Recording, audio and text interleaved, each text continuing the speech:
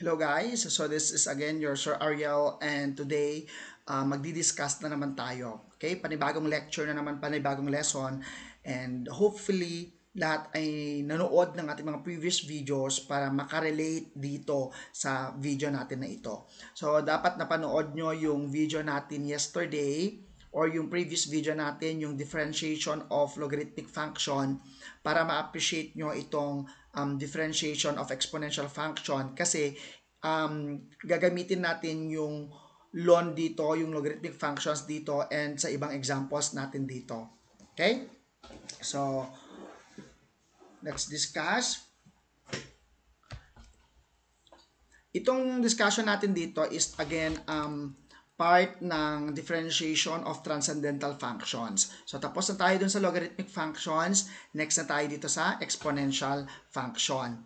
And parang dun sa logarithmic functions lang din, mayroon lang kayong dalawang minemorize na formula. Dito, we only have two formulas to solve for the derivative of a function. So here, the first one is the derivative of a constant raised to a function that is differentiable with respect to u. So, or that is with respect to x. So, that is your a raised to u. Yung a mo dito is a constant. Okay? A constant number. So, ang constant number raised to u is equal to, ang derivative nun class is a raised to u. So, you just copy the given function times the logarithm, the natural logarithm of a, the constant, times you get the derivative of your exponent u. And then the second one is the derivative of e raised to u is equal to e raised to u. So you just copy the function times yung derivative ng iyong exponent. Para mas mapadali yan, parang magiging e raised to u du. Ganun pag hindi mo muna i-copy si dx sa baba niya. Okay? So let's solve some examples para ma-appreciate nyo yung ating mga formulas. Okay, so number 1, y is equal to 4 raised to 2x. So that is parang y, ang constant natin ay si 4, so that is equal to a. Ang 2x natin yan yung u natin, raised to u. And we know that the derivative of y equals a raised to u, so y prime is just equal to copy the given function times ln of a times the derivative of your exponent u with respect to x. So, dito class, ang given natin dyan, ang a natin is 4. Tama ba? Ang u natin is 2x. And then, derivative ni u with respect to x is equal to 2. Then, we substitute sa ating formula. So, y prime now, or that is your dy over dx is equal to a raised to u. So, that is 4 raised to 2x times the ln of a. So, ang a natin is 4, ln of 4 times the derivative of u with respect to x, that is 2. Okay. In the previous video, meron tayong example na ganito, hindi yung 4 and 2, hindi nyo po sila i-multiply. So that's ln of 8, no. Okay? So kasi mangyari dyan, multiplier si 2 sa ln of 4. So that is equal to 4 raised to 2x times 2 ln of 4. And we know that, okay, di ba ang a ln of b, that is equal to ln of b raised to a. Magiging exponent si a.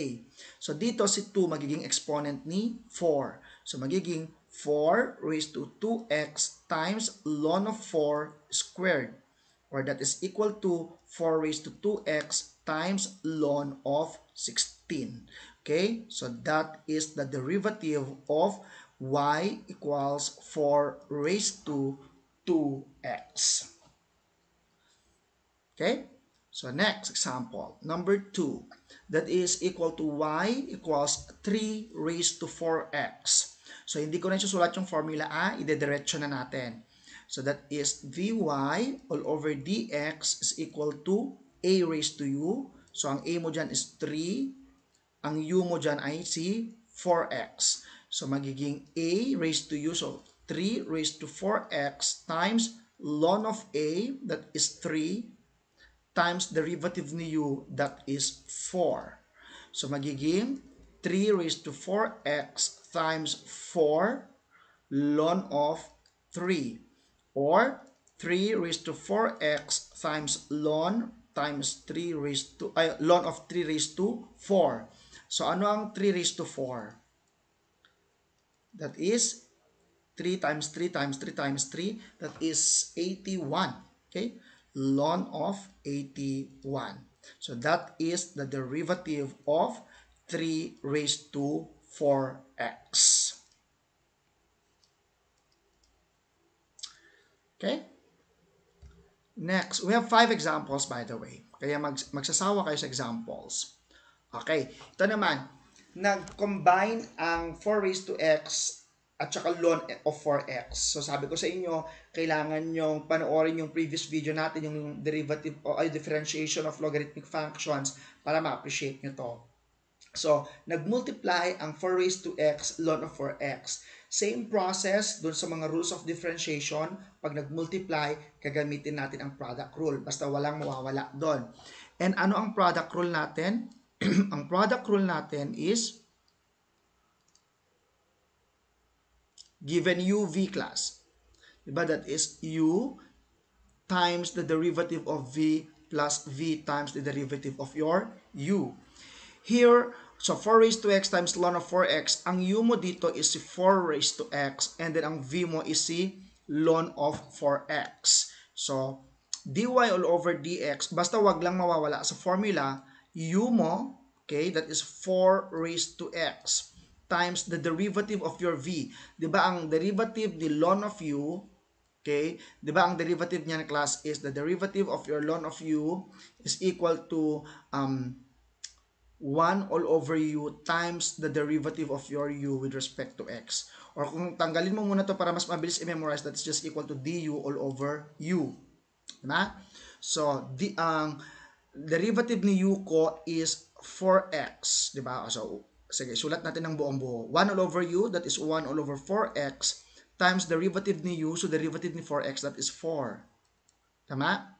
Okay, plus v, so that is ln of 4x, times derivative ni u, so that is 4 raised to x, so that is a raised to u, okay, a raised to u, so that is 4 raised to x, ln of 4, times derivative of x is 1. So that is just equal to 4 raised to x times ln of 4. So, pwede ko rin i-cancel si 4 dito. So, ang may iwan is 4 raised to x all over x plus ln of 4x times 4 raised to x ln of 4. Tama ba? Okay, yes. I can bring out here 4 raised to x kasi parehas sila dito. Tama? So that is 4 raised to x times 1 all over x, then plus ln of 4 ln of 4x. Tama ba? 4 raised to x, 1 over x, ln of 4. Okay, that is ln of 4x. So, yan ang kanyang sagot. 4 raised to x times 1 all over x plus ln of 4, ln of 4x. Okay? So, still product rule. Huwag mawawala doon. Okay?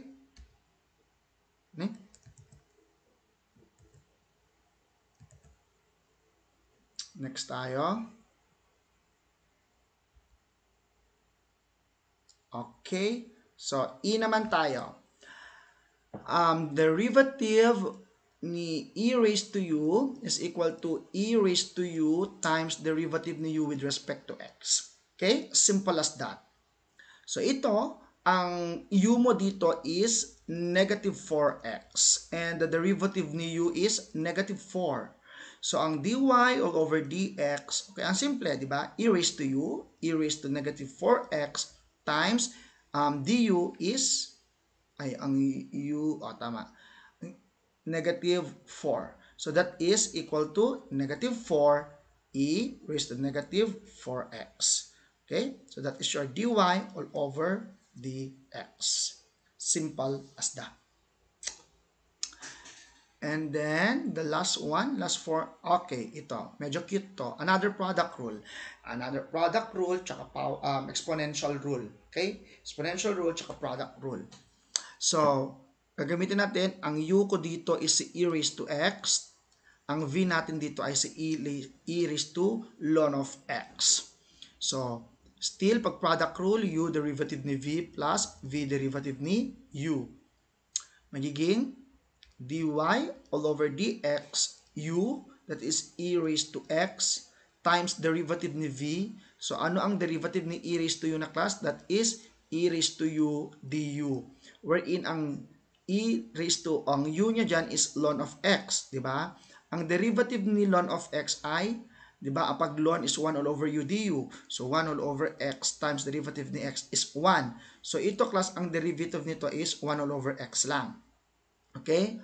So, that is e raised to u du. So, e raised to u times the derivative ni u, which is ln of x, times 1 all over x. So, that is equal to, ang derivative ni e raised to ln of x is e raised to u all over x. So, copy ko dito ay e raised to, wherein yung u mo pala dito is ln of x. Tama? So, ln of x.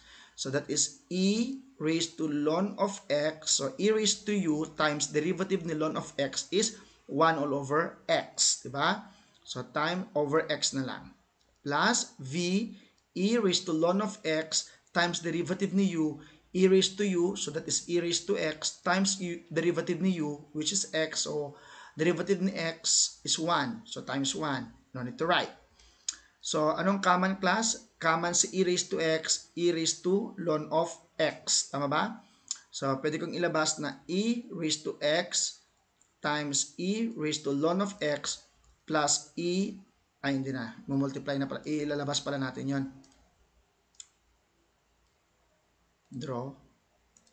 So, times, may iwan dito is pag natanggal to, di ba parang times 1 all over x yan class, di ba? So, may naman 1 all over x plus matanggal tong buong to, tong term na to, plus 1 na lang. Okay. I-check nyo to class. Di ba parang pag binaba ko yan, magiging,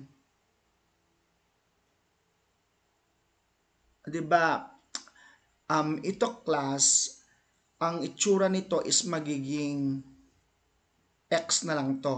Di ba? Di ba? Pag e raised to ln, magiging x na lang siya. Makakancel yan, may iwan si x. So parang magiging e raised to x times x. Di ba? Kasi parang itsura niyan, magiging pag binaba ko tong exponent ng ln of x, parang x ln of e, ito times 1. So magiging x, so 1 all over x plus 1. So magiging e raised to x times x, simplify ko to, x, kunin ko yung common denominator which is 1, then 1 plus x. Then cancel. So ang sagot dyan class is e raised to x times 1 plus x. So that is your dy all over dx. Okay?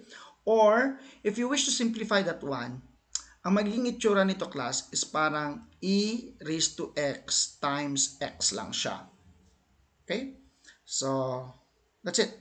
The derivative of your e raised to x times e raised to ln of x is equal to e raised to x times 1 plus x. Okay? So, if you have questions, just put it in the comment section and then we try to answer them. Thank you for watching.